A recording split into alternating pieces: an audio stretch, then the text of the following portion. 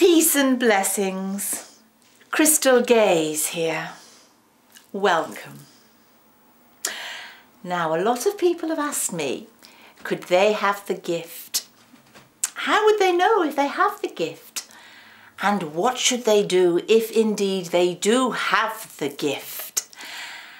And by the gift, I mean communicating with people who have passed over, people who have died, dead people. And it is a tricky question because I myself, for years, did not realise that I had the gift. I mean, it wasn't something I never thought about before. And it started with me seeing little flashes of colour just in the corner of my eye. And it would actually make me jump. It would be a little flash of silver or a little flash of blue. And it would often happen when I was driving. And I'd think, oh, there's an ambulance and oh, there's a police car. And on many occasions I would just pull over and then nothing. Just a lot of angry motorists behind me. I put it down to watching an eclipse when I was a young girl without wearing protective eyewear. Then I started hearing voices. Like people were talking to me. But there'd be nobody there, just this chattering away. And I think, oh no, I've got a chemical imbalance. I might be mentally ill, schizophrenia. I thought, should I have a brain scan? I'll have to go down one of those long tubes and I'm claustrophobic. But fortunately, I was saved by another medium who spotted what was going on.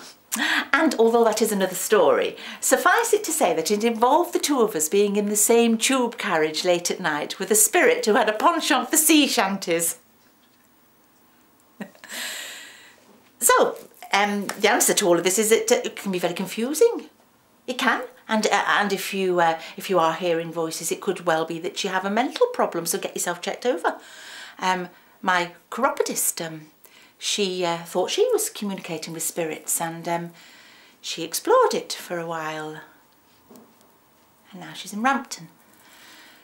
So I think what I'm saying is be open. Yes, be open and explore everything. But if you do think that what is going on is otherworldly, then the best advice I can give to you is seek help. Don't try and do this on your own. Oh no. So where should you go for help? Well, perhaps contact your local spiritualist church. Yes. Oh, and there'll be one. Oh yes, there'll be one, because they're all over the place. You'd be surprised. Because most spiritualist churches, they hold mediumship classes.